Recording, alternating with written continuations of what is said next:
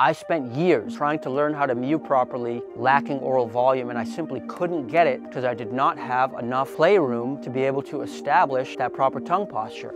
The space between my back teeth, it was too narrow for the back of my tongue to come up. My front teeth were too far back, I was too protruded. If you're serious about gaining the ability to mew, you may need to seek out some type of adult orthodontic expansion, and these days I'm recommending MSE for that. For some people it's simply impossible to mew sustainably due to a lack of intraoral volume. People want to use mewing to expand, to avoid the cost of an expander or the inconvenience of an expander. However, it may be a kind of a case where the rich get richer and the poor stay poor, because if you're so lacking in oral volume, then you're not even going to be able to start the process of mewing, whereas someone with a reasonable amount of oral volume is going to actually be able to leverage that tongue well on the roof of the mouth.